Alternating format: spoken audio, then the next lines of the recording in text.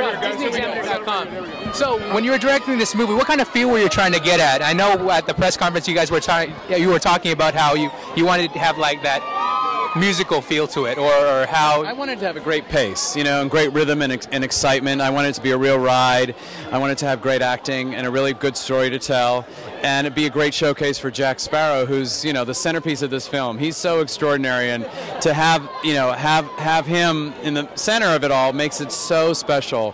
And I love that it's in 3D because I think you can really feel a big part of this whole adventure, and it's a real adventure. Right. You did a great job. Thank you so much for talking to us tonight. Thank you so much, everybody. Pirates 5, yes or no?